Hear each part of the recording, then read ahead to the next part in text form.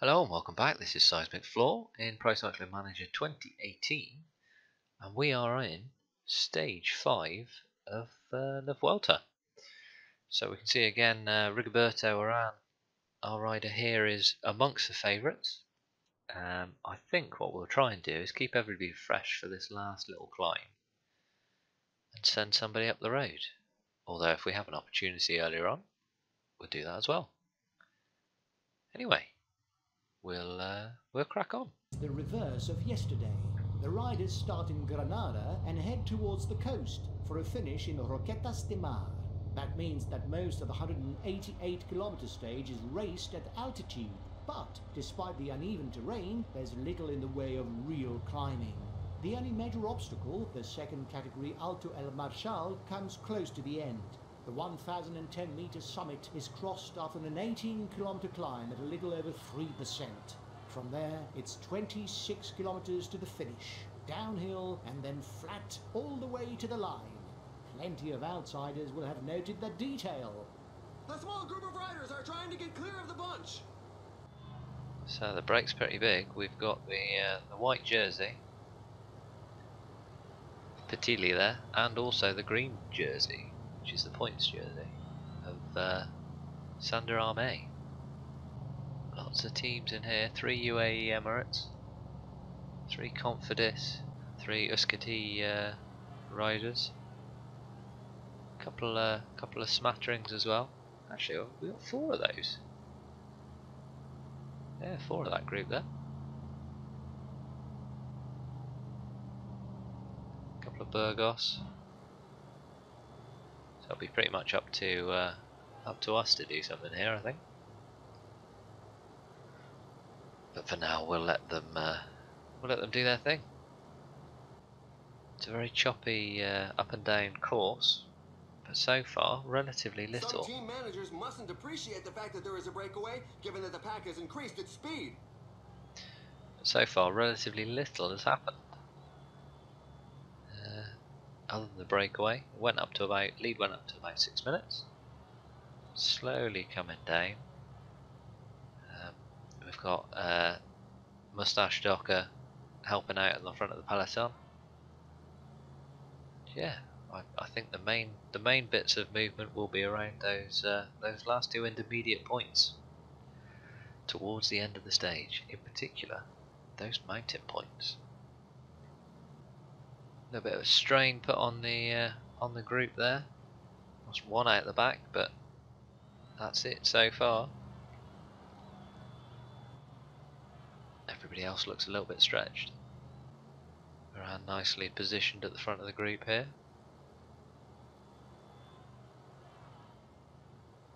And there's only about 2 minutes to the 2.5 minutes to the front of the race.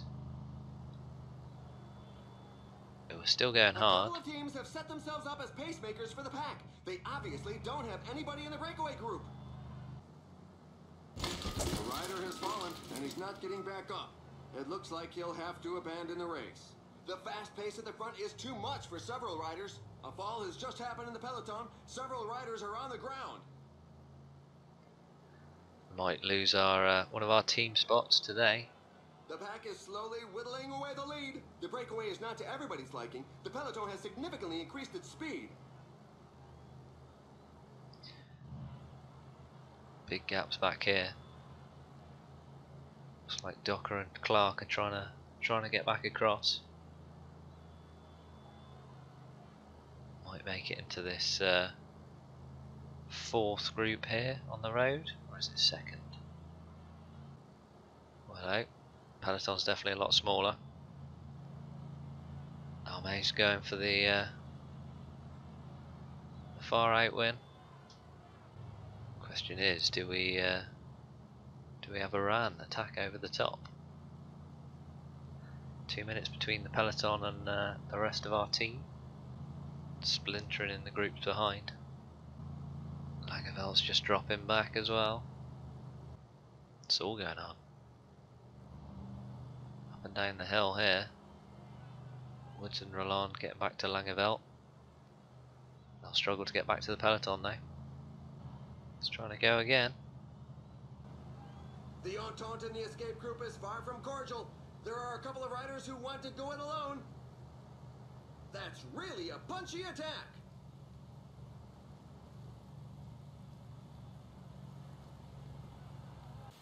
Might still be able to get on.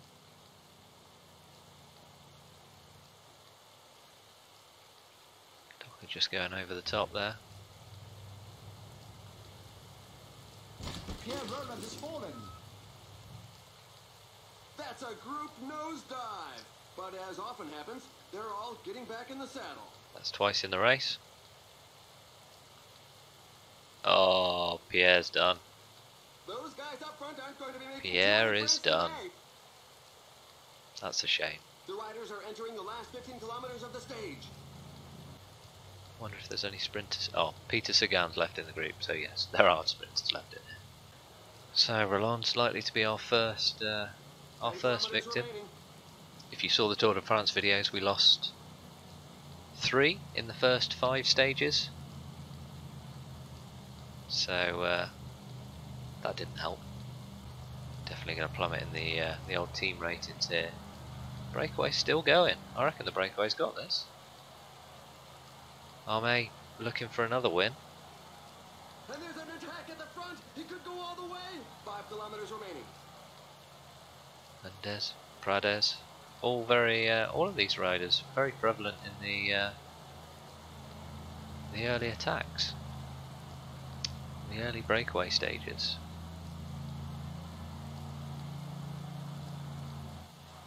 I think he's going to hold off. I think these are going to hold off. That's the Flamme Rouge coming up there, I think.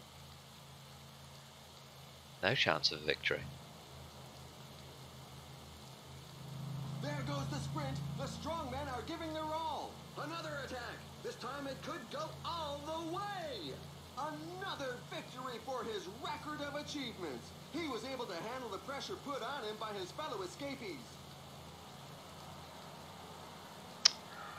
Thought we'd try and steal some seconds there, but we only managed to get in a top 10. There we go. Docker doing a pretty decent job getting himself back into some form there. Simon Clark struggling a little bit. He was forced to get some bottles. Van Esbroek did well, and unfortunately Pierre is done. That a rider has given up. So yet another breakaway win. Monday's taking it from Sander Arme. We managed to get the sprint out. Sort of wondering whether we should have attacked over the top, but it was all quite busy, in all honesty. Danny Moreno in the main group, and then Woods and Langeveld in the follow-up group. So Sander Arme and Mundes have both jumped us to put Rigoberto Urán down in 11th. Danny Moreno is now up in 20th. Michael Woods back in about the same position in 36th. Overall, we've got some points, but we're nowhere near Arme. Pardilla only just in front on the mountain stages. All change again at the top of the youth standards, with Lambrecht now at the top. And we've dropped down behind UAE Emirates on the team ranking, but only by 5 seconds. So, hopefully you've enjoyed this video. If you have, please feel free to leave a like or a comment, or subscribe to the channel if you're new. But for now, thank you for watching.